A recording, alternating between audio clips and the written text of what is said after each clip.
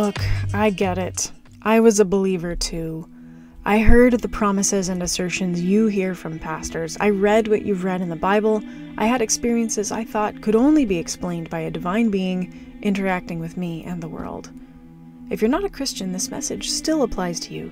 Exchange the words pastor with rabbi or Bible with Quran, or replace divine being with universe, whatever religion has your allegiance. I get it. I hear about war atrocities, about civilians dying agonizing deaths after months of the emotional torture of war. I hear about the long drawn-out suffering of refugees, or the trauma of victims of domestic violence and animal cruelty. I hear about environmental tragedies unfolding before us, speedily but not quickly enough for most people to take notice and repair the damage. I have family who are sick, friends who face terrible hardships, and I face challenges of my own. There are so many things I'd like to change, but have very little power over. So I understand prayer. When I was a believer in an interactive God, there were lots of reasons to pray, from simply expressing gratitude to earnestly asking for favors. But prayer to God turns out to be the same as the last few years I believed in and wrote to Santa. I asked Santa for world peace. One year it was the only thing I asked for. I never received that gift. And it all made sense when I realized Santa wasn't real. Of course someone who doesn't exist can't give you something, especially something as important and complicated as peace or an end to world hunger. The same goes for prayer to a god or gods. I understand the urge to close your eyes, throw your hands up and beg, to utter a stream of words from the heart, sharing your grief and frustration and desires to a partner more intimate than a lover, more trustworthy than a best friend, more powerful than an emperor, more pervasive than gravity. The desire to trust that not only are you deeply understood and perfectly cared for, but the whole world will be okay, in the long run on some level, because this being with whom you can commune has enough love to hold the universe together and propel it toward the best possible outcome. I understand. I understand having your heart wrung about the plight of the world, for your fellow humans, for other species, wanting so badly to be able to affect change, but not knowing how, other than uttering your desires fervently, privately, quietly, or maybe in a group if that's your style and religious cultural background. I understand. But I also understand how prayer kept me from authentically connecting with others. I trusted that those I loved would feel the power of my prayers, and even if they didn't, I'd get to express my love unendingly in the afterlife.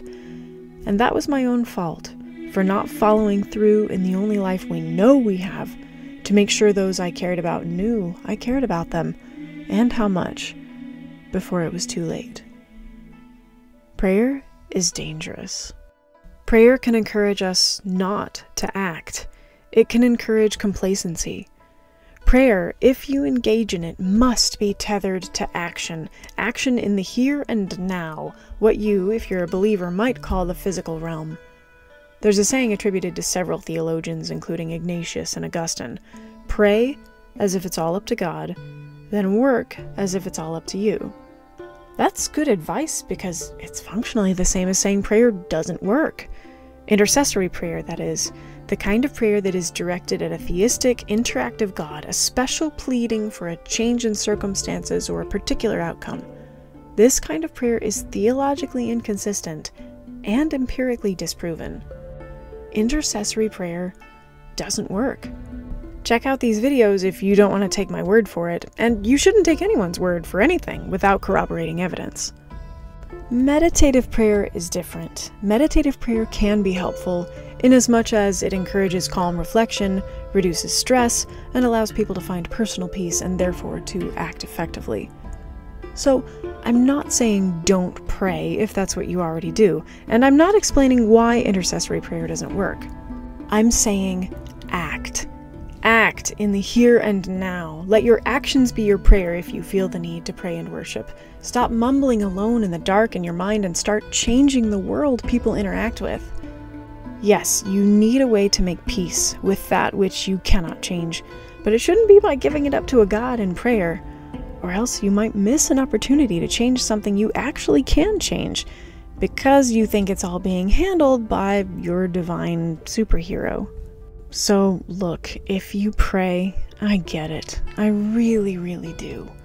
If you pray because your heart breaks for others, I affirm your compassion. But don't let your compassion die at your lips. Do something about it. More than clasping your hands and talking to someone who may or may not be there and may or may not do anything about it. You must make the world a better place in whatever ways you can.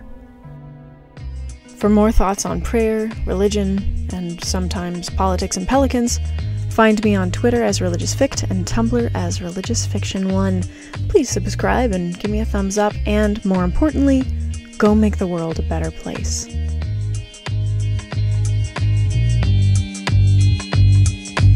Psst! I want to give a more thorough shout out to these great YouTubers. Check out these videos about prayer.